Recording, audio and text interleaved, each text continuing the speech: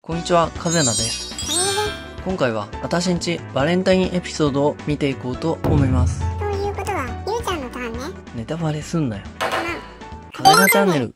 まず、ゆずひこは結構モテるという前提で話を見ていこうか。藤野はバレンタインの前日まで地道な営業活動をしていました。その甲斐あって当日女子から義理チョコをもらいますが、この時ついでにゆずひこももらいます。その女子の態度から、これって実は本命なのではと、この時のチョコは後に偽装チョコなどと語られるんですよね。偽装チョコとは？義理に見せかけた本命ってことだろ。そこんところゆずひこも分かってなかったみたいだけど。また別の回ではゆずひこが本命チョコをもらう回も用意されてるぞ。ホワイトデーの話と2つ見ていこう。川島、恋のギリギリチョコ。ギリチョコじゃないからな。早朝からバレンタインの話に夢中の川島、ゆずひこにチョコをあげた時の妄想をしています。ゆうちゃん、かっこよすぎ。クラスの話題はバレンタイン一色でした。ネガティブになる男子や浮かれる男子がいろいろいますが、ゆずひこは無関心な様子。モテる男子は一味違います。バレンタインデー前日、川島はまたもや妄想で頭に花を咲かせていました。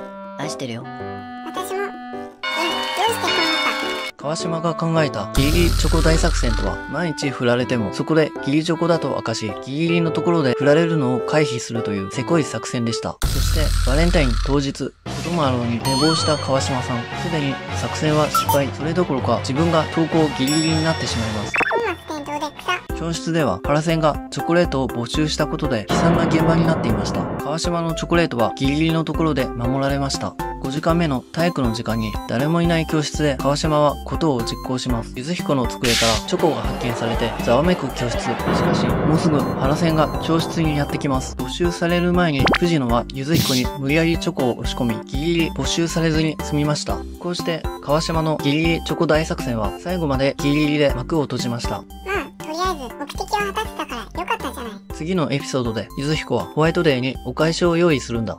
川島、恋のホワイトデー。ホワイトデーの前日、いつものように妄想に浸る川島。しかし、当のゆずひこはチョコをもらった相手を知りません。しかし、恐怖と不安で打ち明けることができない川島は、お返しをもらうのを諦めます。ゆずひこはというと、その日、お母さんにお返しのプレゼントを渡されていたのでした。ゆずひこもまた悩んでいたのです。学校が終わり、諦めモードの川島。そのまま帰ったらお母さんに叱られるので、仕方なく公園でお返しのクッキーを食べることにしました。そこに偶然川島と山下が通りがかり、ゆずひこのホワイトデークッキーをもらいます。間接的にゆずひこからホワイトデーをもらうことができた川島は、とても嬉しそうにクッキーとその喜びを噛み締めるのでした。いかがだったでしょうか？以上があたしんちのバレンタインエピソードになります。川島さんのゆうちゃんに対する愛が深すぎるわ。確かに。でも結局ホワイトデーもらえてよかったよな。私も期待してるからね。でもお前なんかくれたっ期待してるからね。